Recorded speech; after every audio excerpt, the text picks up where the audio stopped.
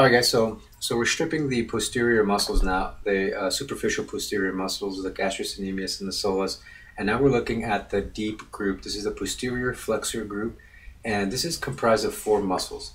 Three of these muscles are plantar flexor muscles, and the other one, this one, the popliteus, this one acts on the knee.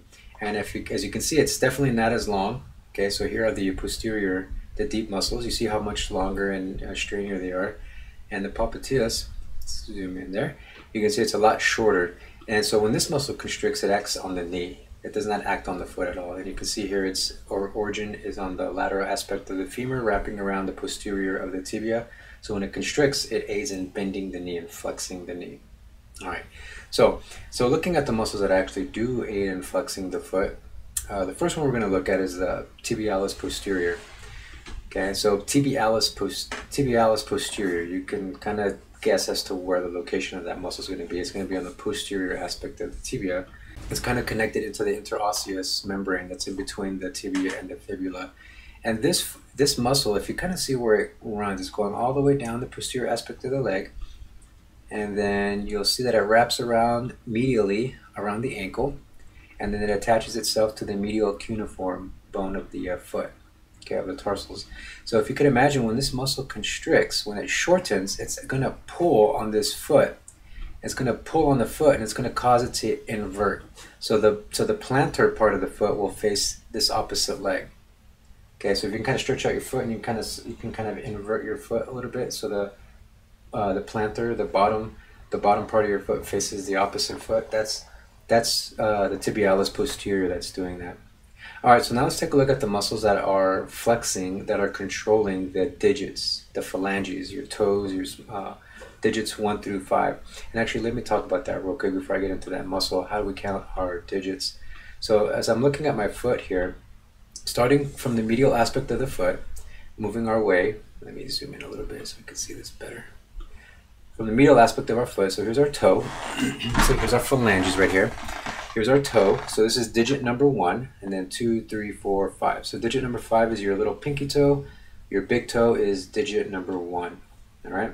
So the flexor digitorum longus, this muscle is responsible for flexing, as you can see here, digits number 2 through 5, okay?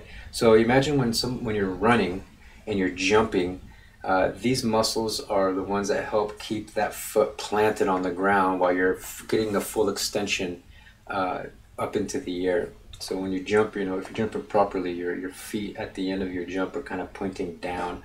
They're flexing a plantar flexation down, and that's what these muscles, this particular muscle aids in. So this is the flexor digitorum longus, and now the flexor hallucis longus, and this one helps to flex digit number 1. Okay, so your big toe. Yeah, let me center this here. Okay, so let's take a look at that. So as you can see here, your flexor hallucis longus, its point of origin is at the fibula. Okay, so on the lateral aspect of the fibula, and running down alongside the leg, and wrapping around the ankle. So if you can follow it here, and then attaching itself to the distal phalange of the toe, allowing plantar flexation of the foot. Okay, all right. So that does it for your posterior group of the muscles. We talked about the superficial and the superficial and the deep aspect of the muscles. So what I'm thinking, what's going to happen is that I'm most likely going to make additional videos, because this is getting kind of long. There's actually one more thing that I wanted to show you. So what I wanted to do, so we're looking at the leg, right? And we're going to take a look at the posterior aspect of the leg. And what I want you to do with me is that we're going to draw a transverse line, and we're going to make a cut. And what we're going to do when we make that cut, we're going to kind of open up the leg, and we're going to look down into the leg. So here's that cut, all right? So the anterior aspect of the leg is right here, and then the posterior aspect is in the back. So I'm going to kind of grade out, and you're looking at the bones right there. So I've graded everything out except the bones. So the bigger one is the tibia, and the smaller one is the fibula. So you can kind of see what, I'll give you a second to kind of determine which is the lateral aspect and which is the medial aspect of the leg here. All right, so the medial aspect obviously is with the bigger tibia, and then the lateral is with the fibula. And so now we're looking at the posterior aspect of the leg, and here are the medial head and the lateral head of the gastrocnemius.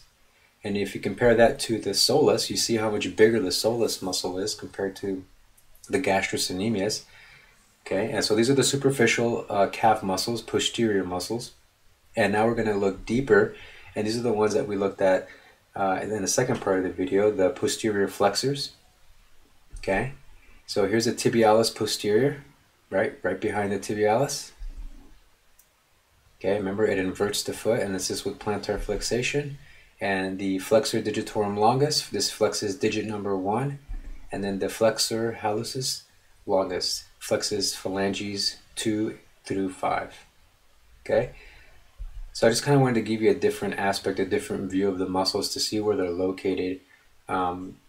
So maybe you can compare how close they are to the bone compared to, the deeper muscles compared to the more superficial muscles. And then the anterior aspect, the extensor muscles, we'll take a look at those in another video. So, and that's these right here that I have highlighted. Okay, well, that does it for this video, guys. Thanks for watching, and good luck in your studying.